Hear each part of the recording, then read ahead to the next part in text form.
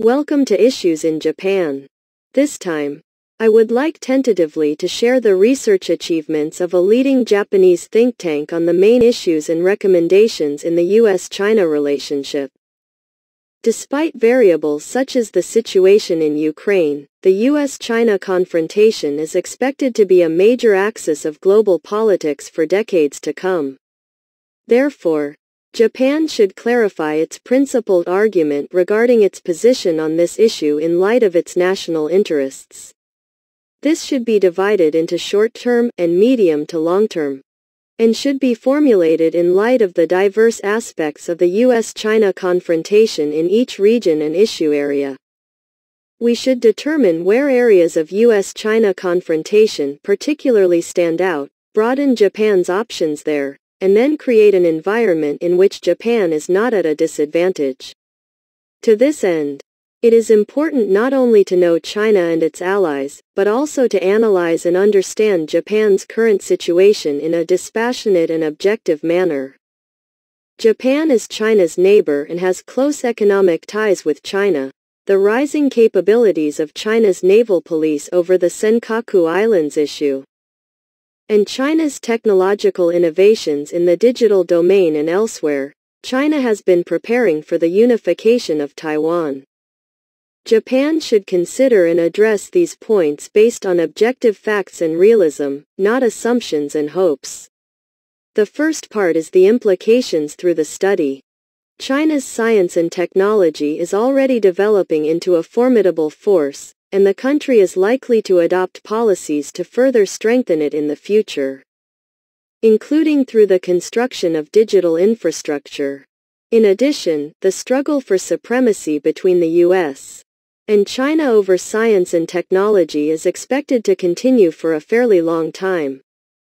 Japan needs to reinvent itself as a science and technology nation in order to gain a firm position in the complex international situation. In China, the government has been extremely siphoning off the fruits of growth, and has also been promoting the concentration of power in the hands of President Xi Jinping through rule of law construction and other measures. The merits of this approach can be seen in the recovery from the COVID-19 pandemic and the massive inputs into the promotion of science and technology. At the same time, however, it has also created sins, such as the disparity between the rich and the poor, the decline in the vitality of the private sector, and the creation of a government bureaucracy inclined to inaction. It is necessary to look at the future rise and fall of China's economy in line with the actual situation. The nature of the U.S.-China conflict differs from region to region and case to case around the world. In some regions, the U.S.-China confrontation is difficult to see, and in some cases, the U.S. and China are cooperating with each other. Rather than perceiving and discussing everything based on the U.S.-China confrontation, we need to make diverse and flexible observations and considerations for each region and issue area. For this reason, Japan should not have a simple and rigid policy, but rather should have strong but with a certain flexibility principles regarding the U.S.-China confrontation so that it can flexibly deal with diverse situations. Although it is said that there is an anti-China consensus in the United States, a unanimous strategy toward China has not been formed. The majority of Republican supporters see the Chinese regime as a problem in addition to China's actions, and have adopted a hard-line stance toward China. In contrast, Democratic Party supporters are divided in their stance toward China between those on the left, who essentially believe that diplomatic engagement should be persistent regardless of the political system, and those in the middle, who believe that the country should compete with those who cannot abide by agreements and rules. These differences have given rise to approaches to China such as the strongly Republican regime collapse theory, which holds that we should wait for China to weaken and transform its system of governance, and the strongly democratic competitive coexistence theory, which holds that we should aim to moderate China's external behavior through coalition building while avoiding conflict with China, which actually prevents the three forces from forming a strategy toward China with which they can agree. Although the Biden administration has put forth a democracy versus authoritarianism policy, in actual diplomacy it is likely to cooperate with non-democratic states in areas where cooperation is possible. While policy elites in Washington have not entirely rejected the significance of the Democracy Summit, they are not strong supporters of the approach of identifying partners by political system, and are more likely to argue that functional cooperation should be promoted with non-democracies as well. Nevertheless, the Biden administration has adopted the slogan, "Democracy and Human Rights." The reason for this is that in the field of foreign affairs, it is able to respond to demands from the left wing of the Democratic Party to achieve social justice, for example, by guaranteeing human rights and fighting corruption, and denounce centrists as well, without incurring criticism from the Republican Party. Membership in the CPTPP remains a high political hurdle for the Biden administration, which has put forward the alternative, Indo-Pacific Economic Framework, but its impact is unknown. With China and Taiwan having applied to join the CPTPP, some policy elites in Washington are of the opinion that the U.S. should also join. And some Democratic centrists are of the opinion that trade liberalization should proceed. However, the Democratic left remains negative about trade liberalization with partners that do not meet labor and environmental standards, and in the Republican Party, Trump supporters are negative about joining the CPTPP. Under these circumstances, Biden's proposal to liberalize trade by joining the CPTPP would mean incurring political criticism for putting corporate interests ahead of workers' interests and, moreover, running a significant risk of losing the support of the white working class in the process, so it appears to have been ruled out as a policy option. The Indo-Pacific Economic Framework is an alternative bundles existing economic engagement measures. However, there has yet to be a convincing explanation that its economic impact is greater than that of the CPTPP.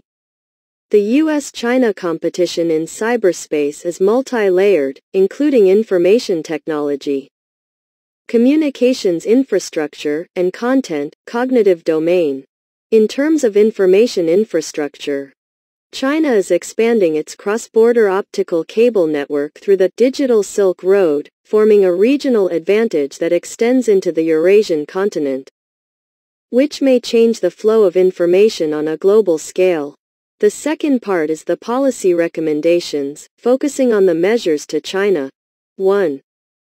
Establish a vision for a strategy toward China based on comprehensive national interests and communicate it domestically and internationally, based on the premise of constant tension not only around the Senkaku Islands but also around our country. A precise balanced diplomacy is required to maintain stable civilian exchanges and economic cooperation while working with the U.S. and other allies. However, different actors in the country currently have different perceptions of China. While addressing short-term issues, it is necessary to formulate a strategy toward China based on the national interest from a medium to long-term and comprehensive perspective, and to reflect this in the newly formulated national security strategy and other measures to formulate a certain level of social consensus. 2. Develop a new Japan-China cooperation framework starting from the 50th anniversary of the normalization of diplomatic relations between Japan and China. To promote development in Asia, Japan and China, as regional powers, can consider various forms of cooperation, including economic, environmental, and human resource development. In addition to common challenges such as an aging society and environmental issues, Japan and China should continue to cooperate on an equal footing and maintain contact with Chinese society in light of the framework for third country market cooperation agreed to in 2018. 3. The fact that both China and Taiwan have applied to join the CPTPP is an opportunity for Japan. It will provide a valuable diplomatic forum for dialogue on China's economic system and other domestic policy issues, and will also help to maintain a balance in Japan-China relations, which are expected to continue to face challenges in the future. China should not be allowed to join the CPTPP easily, and although negotiations will take a long time, Japan should be open to discussions with China while keeping Taiwan's membership in mind. Finally, on Japan's security, 1. Strengthen deterrence around the Senkaku Islands and in the East China Sea. In order to avoid military friction, it is essential to cooperate with the U.S. and other allies, improve our deterrence capability, and promote security dialogue with China in parallel. In addition to new domain defenses such as cyber, space, and electromagnetic waves, Japan must be prepared for influence operations, guided operations. 2. Measures for China's digital infrastructure construction and Digital Silk Road. China is increasing its influence over emerging countries and authoritarian countries through the export of telecommunications infrastructure, along with strengthening cooperation with democratic nations.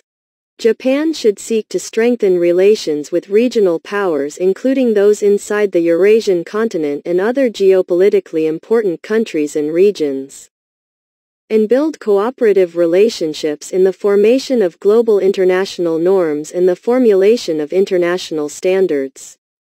With such countries, it is necessary to coordinate non-alert approaches, such as expert meetings on cybersecurity and capacity-building support for government officials. 3. China's preparations for the war on intelligence. The Chinese People's Liberation Army, PLA, is accelerating its preparations for the war on intelligence, which involves the military use of artificial intelligence, AI, and unmanned vehicles. The number of Chinese unmanned patrol aircraft flying in the East China Sea is increasing, and new developments such as the normalization, autonomy, heavy equipment, and swarming of unmanned aircraft flights are possible in the future. In Japan, it is necessary to deepen the policy discussion on how to deal with China's war on intelligence and link it to concrete measures, as well as to focus on domestic economic and technological promotion to increase competitiveness in strategic emerging technological fields. That's all for now. Thank you for your interest.